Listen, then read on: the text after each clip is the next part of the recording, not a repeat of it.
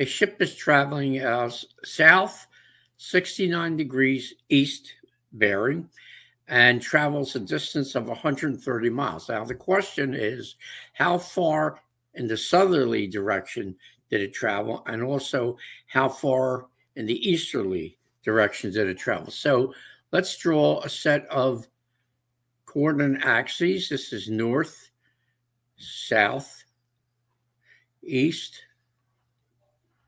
and west.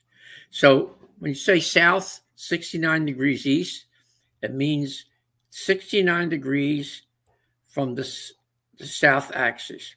So we'll draw that here.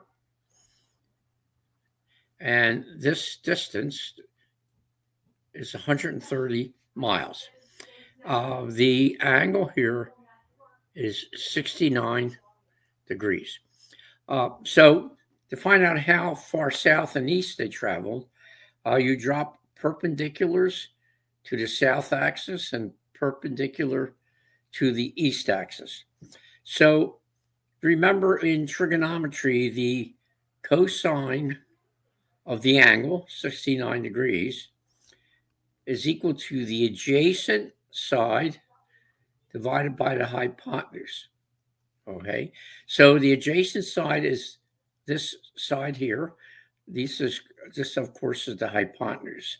And the sine of 69 degrees is the opposite side divided by the hypotenuse. Now, the side opposite the 69-degree angle is this here. Of course, as I already mentioned, this is the hypotenuse. So let's go over here, and we say cosine of 69 degrees. I looked it up on my calculator, is 0.358.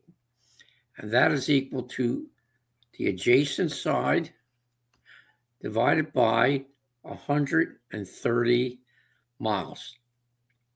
And the sine is 0.934, which is equal to the opposite side divided by the hypotenuse. So all we have to do here now is to solve this one for the adjacent side and this equation for the opposite side. So adjacent side, which of course is the southerly direction, is equal to 0.358 times 130. And the opposite side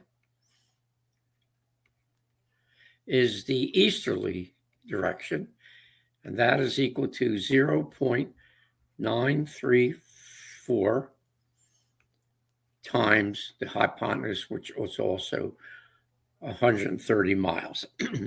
So just if you carry that out, you'll find, I didn't do the calculation, you could do that, but the number you come up with in each case, one will be how far south it traveled, and the other will be how far east it traveled.